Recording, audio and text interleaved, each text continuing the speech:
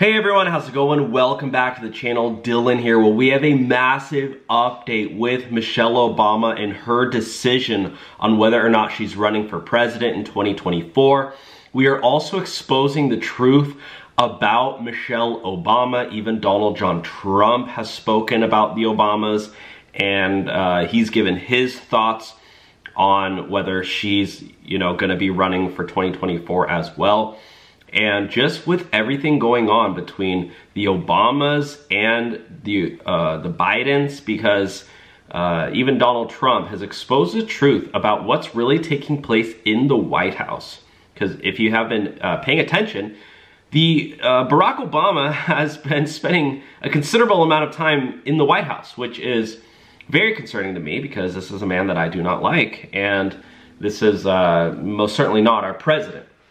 Right? However, Joe Biden, being Obama's former vice president, obviously still looks up to Obama in one way or another. And so rightfully, well, not really, well, anyways, he's influencing Joe Biden one way or another, which, again, is deeply concerning for me. So we're going to get into exposing the truth about Michelle Obama and about Barack Obama in today's video. But before we do, we are going to read the Bible because God comes first. Amen?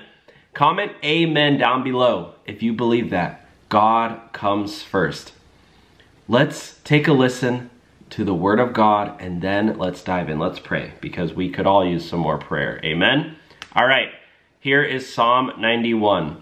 He who dwells in the shelter of the Most High will abide in the shadow of the Almighty.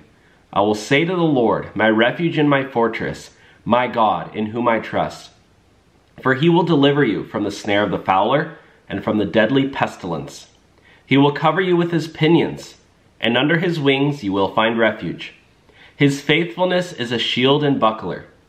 You will not fear the terror of the night, nor the arrow that flies by day, nor the pestilence that stalks in darkness, nor the destruction that wastes at noonday. 1,000 may fall at your side, 10,000 at your right hand, but it will not come near you.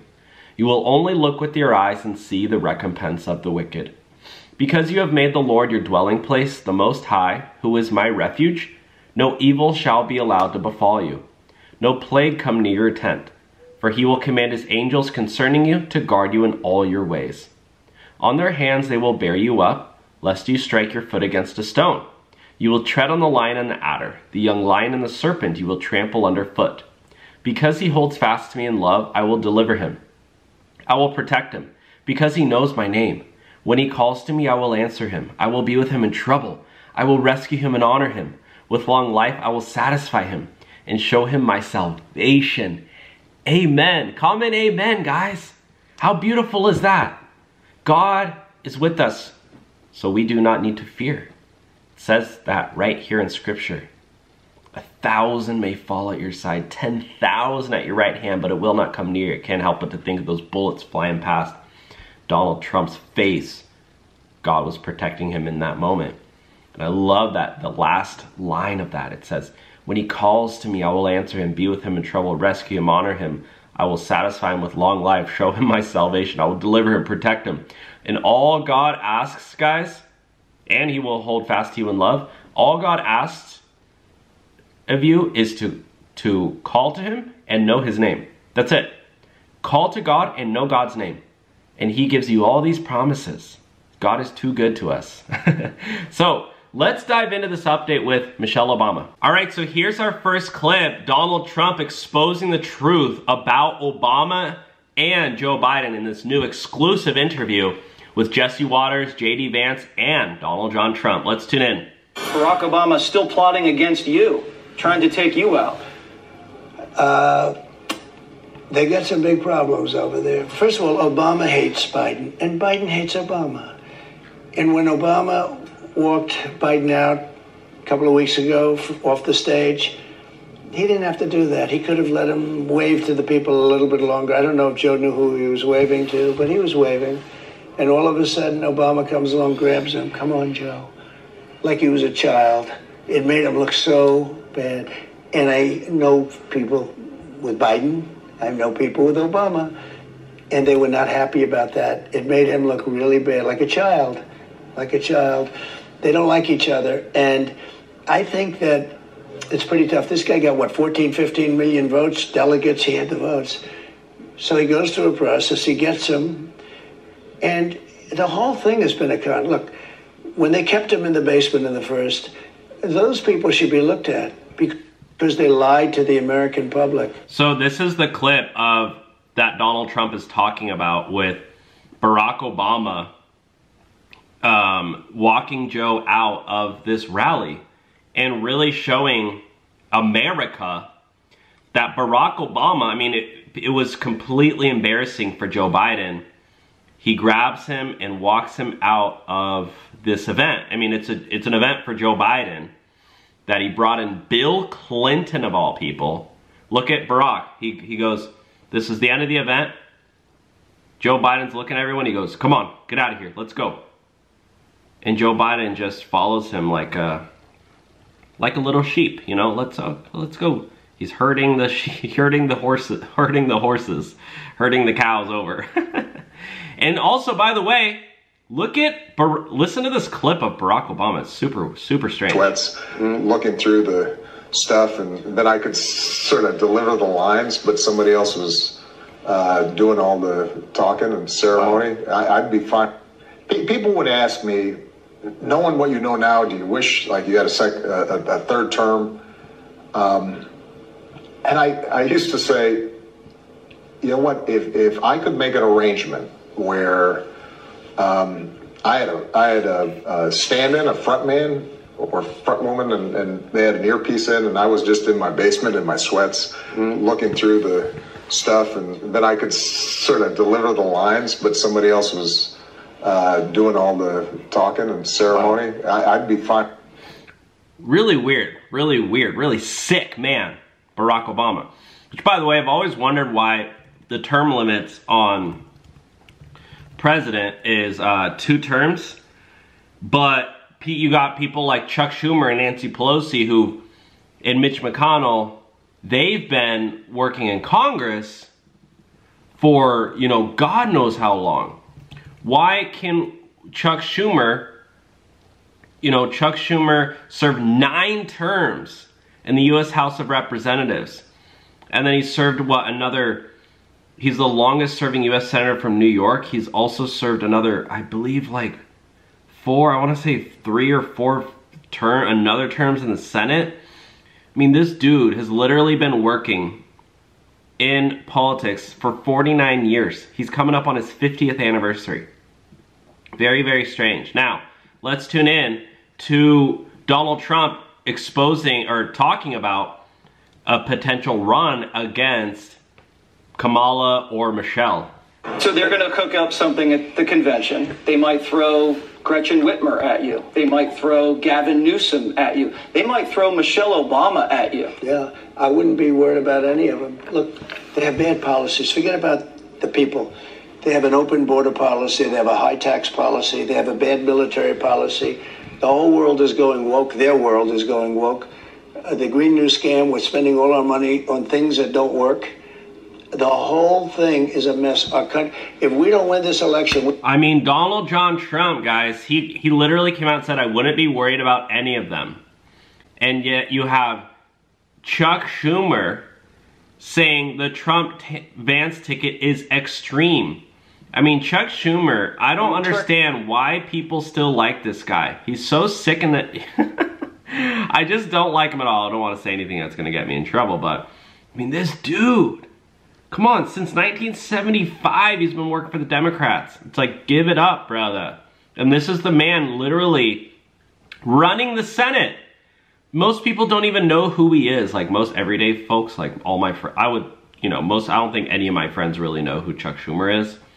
People who don't watch politics, but it's like, if they realize that this guy, I mean, look at him. Only one of his eyes fully open. Okay. Now, we do have some updates with the Obamas and Kamala Harris. Let's tune in, guys. Just moments ago, Vice President Kamala Harris picked up the formal endorsement of former President Barack Obama and Michelle Obama as well. Here is the brand new video. Kamala! Hello. Hi. Hey there. So staged, by the way. They just happen to have this super fancy camera, on Kamala Harris. Oh yeah, let's set up this $50,000 camera setup and lighting on you while you're walking. Here, let's have the Obamas call you real quick. Kamala! Hello. Hi. Hey there. Oh, hi, you're both together. Oh, it's good to hear you both. I can't have this phone call without saying to my girl Kamala, I am proud of you. This is going to be historic. We called to say Michelle and I couldn't be prouder to endorse you and to do everything we can to get you through this election. Also, why is she holding up the phone to her face if it's on speaker? This woman's an idiot. Or it's just so staged. It's like they have the Obamas recording, yet she's holding up her... Is she even listening to anything? I'm confused. And into the Oval Office. Oh my goodness. Michelle, Barack, this means so much to me. I am looking forward to doing this with the two of you, Doug and I both, and getting out there, being on the road. But most of all, I just want to tell you the words you have spoken and the friendship that you have given over all these years mean more than I can express. So thank you both. She like barely knows how to hold a phone. Why is she holding her phone like so? I've never seen someone hold a phone like that. Like she just looks awkward holding a phone.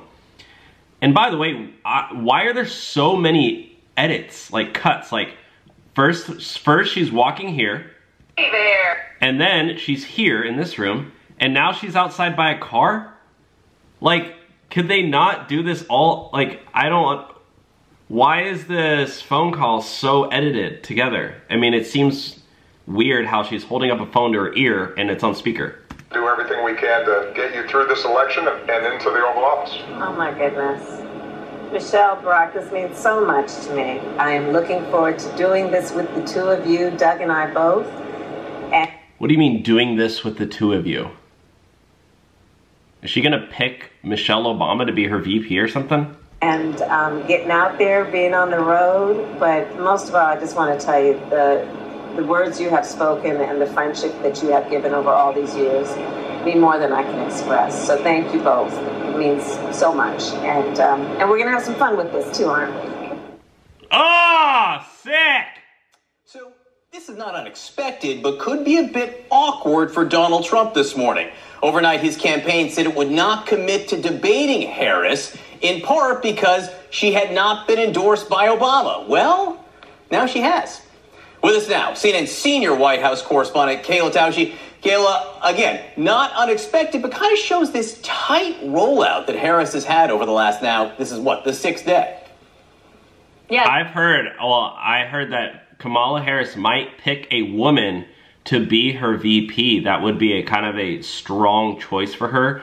So I think she might either pick Hillary Clinton or Michelle Obama to be her VP, because keep in mind, Kamala Harris, she's a very new public person since Joe Biden picked her. I mean, before Joe Biden picked her to be his VP, I never heard of this woman. I don't think most of you guys ever heard of Kamala. So it's like, I think she does, and she hasn't really, I mean, done too much, if anything at all. She's kind of just been in the background this whole time, and now all of a sudden she steps up. So it's like, I feel like Democrats aren't really that excited for Kamala, if you guys know what I mean. Yes, John, highly choreographed, even though all of this came together in the 11th hour over just the last week. This was a critical piece for Vice President Harris to get the endorsement from a party leader who still has influential sway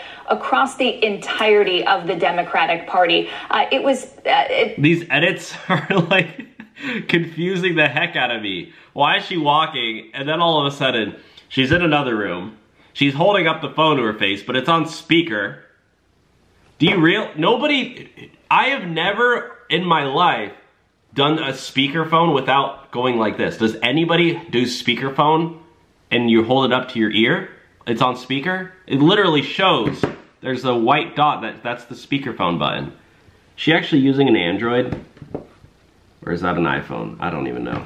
it's not, it shouldn't be understated the fact that this came on several days after her candidacy became official, but also after the official process to clinch those delegates came through. As sources have said that the Obamas didn't want to be seen as anointing Vice President Harris or as seen as part of a coronation, in the words of one, choosing instead to wait until after some of those processes have played out. But certainly it is going to provide quite a bit more momentum for a campaign that has already seen quite a bit of that. $126 million raised as of Tuesday. The campaign has who in their right mind would donate over $100 million to Kamala Harris? Give me a break.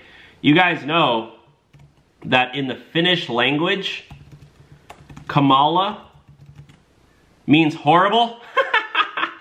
Literally, Kamala's name means horrible. Is that not a sign that, if I've ever seen one or not, hey, what is your president? Gosh, I can't even imagine if she wins. It's gonna be quite literally, it's gonna be so gnarly. By the way, Ted Cruz thought that they would bring in Michelle Obama. Let's tune into this. The Biden administration. I think he is already the puppet master. I think the odds of Michelle Obama parachuting in August of 2024 have risen dramatically. So they thought, or Ted Cruz thought that Joe Biden, he predicted Joe Biden was going to drop out and they were going to bring in Michelle. In August of 2024, the Democrat kingmakers jettison Joe Biden and parachute in Michelle Obama. I mean, he's not far off his prediction. When he said this, a lot of people were just laughing at him. Ted Cruz was nearly correct. They jettisoned out Joe Biden, but instead of Michelle Obama, she said, "Oh, I don't want the job. I don't want the job." Even her team says that she didn't want the job, but now it's like they're bringing in Kamala instead. And this woman, she's sick. She even is talking about how much she likes to smoke, how much she liked to smoke pot. Why would I hide that? This is a weird woman with weird logic. Listen in. You even write about smoking pot. Now, you didn't go into great detail, but you could have left that out. So why'd you talk about that? That was what I did. Michelle Obama. This woman is so weird. She goes, "That's what I did. When I was a kid, I inhaled. That was the point. I did." So it's super weird because, listen.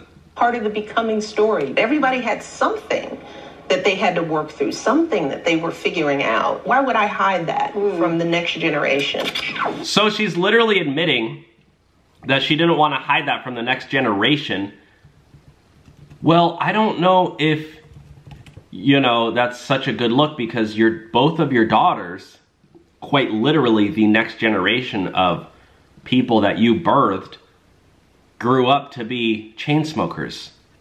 So maybe you should change your mind that maybe you should hide that from the next generation. Maybe you shouldn't go out and smoke in front of your children, or not hide that from your children, because I don't know if they got how much secondhand smoke they got, but when you're smoking inside your car, your car reeks of cigarettes.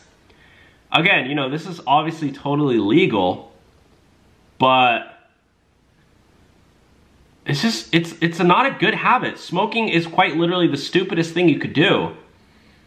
And for you to be so proud, Michelle Obama, so proud to, oh yeah, why would I hide that from the next generation? It's like, you're proud that both your children grew up to be chain smokers? It's weird to me. And I don't blame the kids at all. I blame the parents. You cannot blame the kids at all, because if you grew up with your mom smoking and your dad smoking, Obama actually said smoking pot is no more dangerous than drinking.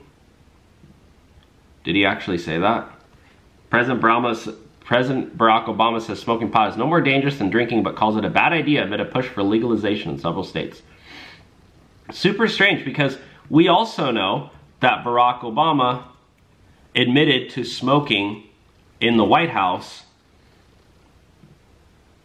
what, 8 or 9, he smoked in the White House a lot to cope with his stress. And he tried to give it up, but he couldn't. The White House stress had him smoking 8 or 9 cigarettes a day, and that's just what he told the public. Oh yeah, I smoked around 8 or 9 a day. I wouldn't be surprised if it was quite more than that. So it's like both of them are smokers. They don't think anything's wrong with it, but it's like, how many people die per year from smoking? According to the CDC, smoking kills more than 480,000 Americans each year, which is about 1 in 5 deaths. Smoking is the leading cause of preventable death, disability, and disease in the US. It also causes more deaths each year than all US wars combined. So it's like, smoking, I know I'm really harping in on this, but guys, it's like smoking is so bad for you. And I understand if you're older and you smoke, because it's like, you probably started smoking and you were exposed to smoking before we were aware that it was bad. But now that we are aware that it's bad, why would you not mind the next generation, your children, to be smokers? Why would you not mind for them to know? That's all part of the becoming story. Oh yeah, it's all part of the becoming story. Which now you have the Obamas signing a multi-million-dollar deal with Netflix because to showcase, I mean, I'll just tune into this. Listen. I want to get back to the editorial that I offered at the top of the hour. It was about President Obama, former President Obama, maybe doing a deal with Netflix to come up with conversations about issues going forward. Joining us now is Fox News contributor Tammy and president of the Independent Women's Voice. So the Obamas signed this multi-million-dollar deal with Netflix. And they're getting paid millions and millions of dollars to produce these films on Netflix. By the way, I canceled my Netflix subscription. Highly recommend you consider doing so as well. One of the co-founders just donated $7 million to a super PAC that supports Kamala Harris, by the way. I don't know if you guys know this, but a lot of people are actually starting to cancel their Netflix subscription because the Netflix co-founders, massive Kamala Harris donation, you know, a lot of people don't like that. Reed Hastings made a donation worth $7 million toward a super PAC backing Harris's presidential campaign. Anyways, Barack Obama, they signed this deal, and by the way, big shocker, one of the movies they're facing backlash for has a warning about white people. It's called Leave the World Behind. There is a scene in the movie which warns about white people. People on Twitter, people on TikTok, people all over the internet. Claims the scene demonizes white people. The scene in question shows a black couple lying in bed as the lines, "I'm asking you to remember that if the world falls apart, trust should not be doled out easily to anyone, especially white people." So that's what they're producing on Netflix? Give me a break. No wonder the co-founder of Netflix donated $7 million to that super PAC supporting the Harris campaign. And then Michelle Obama, she's the world's third highest paid author in 2019. Barack Obama and his wife, Michelle, got a $65 million joint advance for their memoirs. Granted. I mean, it's just completely weird. You have Michelle Obama seen snorkeling around with shirtless Tom Hanks on their $250 million super yacht. Without Michelle Obama, she just leaves her husband. You know, that kind of funny about that movie called Leave the World Behind? Michelle must be used to that because story of her life is leave your husband behind. She goes off on these lavish vacations with these liberal elites in her bathing suit, and Barack Obama is absolutely nowhere to be seen with shirtless Tom Hanks and Steven Spielberg on aboard their $250 million super yacht. I mean, this is just completely disgusting that you would just want to leave your husband behind. Kind of funny. But yeah, this super yacht, apparently, allegedly, it burns 700 liters of fuel every hour, even when it's not even moving. So all these liberal elites saying, oh yeah, we're, you know, hey, climate change, climate change. Meanwhile, 700 liters of fuel every hour, even while it's not even running. I mean, complete joke. And she goes on TV to just absolutely talk trash about her husband. I don't know if you guys have heard this, but she just talks complete trash about her husband on TV. Listen to this. Idealized your marriage. They sit there and look at it, but you have always been very clear-eyed and very honest that marriage takes work. It takes daily work, and that it is not always glamorous, and you have had some very unique strains, but there's also the strains that any of us who are in a relationship or married face, whether it be whose career goes first or who takes on the childcare labor. Is there one piece of advice that you would give for people who are thinking about how you put in that work for a partnership that's lasted that long? Yeah, it's not really one piece of advice. To me, it's a philosophy. It's an outlook. You know, in this age of, we want everything now. We want everything quick. You know, when life is everything but that, we have to understand that marriage is never 50-50. And, you know, you sort of wonder how that idea kind of got out there. I have found that if you stick with it, you know, over the course of your entire relationship, you may have 50-50 over time. But if I look over my marriage, if I were to judge it in year 5 or year 10, there was never 50-50. Somebody was always giving way more. Look at that hairline. It's almost like a receding hairline. Someone always needed a different kind of thing. You have to evolve with it. And so, yeah, there were times when I felt like I was 70% in and he was doing 30%. So she's going on TV to absolutely talk trash about her husband. Saying, oh yeah, I'm putting 70% in, only 30%. Meanwhile, she's on Steven Spielberg's super yacht, ditching her husband. I mean, Barack Obama, I kind of feel bad for the guy. Had your wife Michelle on the show, and she had mentioned that for about 10 years of the marriage, she really didn't like you. Oh, man. So asking for a friend, how do you get back in good graces? Again, for a friend. Yeah, your wife doesn't even effing like you, brother. Yeah, your wife didn't like you for 10 years. How do you deal with that? It's humiliation, guys. This is humiliation. Absolutely humiliating. I don't know why people go on these shows to talk about this stuff. And now take a look at this. Michelle Obama, I'm gonna pull up the clip. She said, for 10 years, I didn't even like my husband. I couldn't even stand my husband. For 10 years, she said that.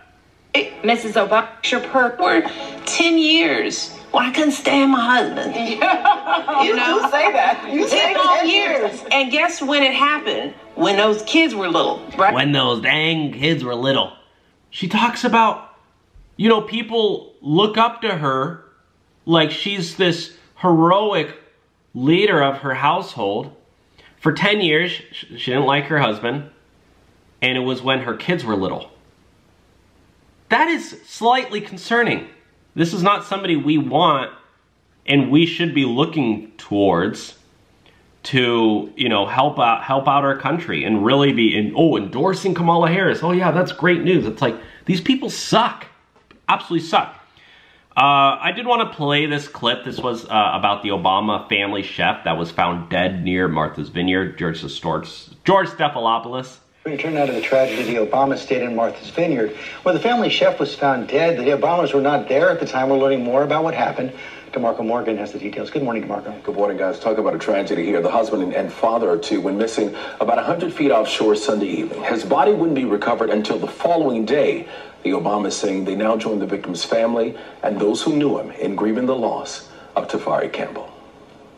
African-American male on a paddleboard, no life preserver. This morning, tragedy unfolding near the Obama family. So by the way, I mean, just quick side note, it says African-American male on a paddleboard. So my question is like, I mean, I go paddleboarding. I mean, maybe he was attached to the leash. No life preserver. This morning, tragedy unfolding near the Obama family's Martha's Vineyard estate. Police recovering the body of 45-year-old Tafari Campbell, a beloved personal chef and friend of the former president and first lady. The call for help came in Sunday evening for the missing paddleboarder, who witnesses tell police was last seen wearing all black before they eventually lost eye contact with him. I mean, I go paddleboarding all the time. I bought a couple paddleboards about a month or two ago. And it's like probably the easiest activity you could do. Unless it's like extremely windy.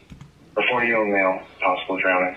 Campbell's paddleboard and hat would surface, but no sign of Campbell.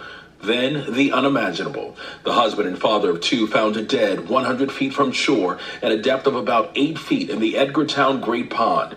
Police say divers found his body by deploying a side-scan sonar from a boat.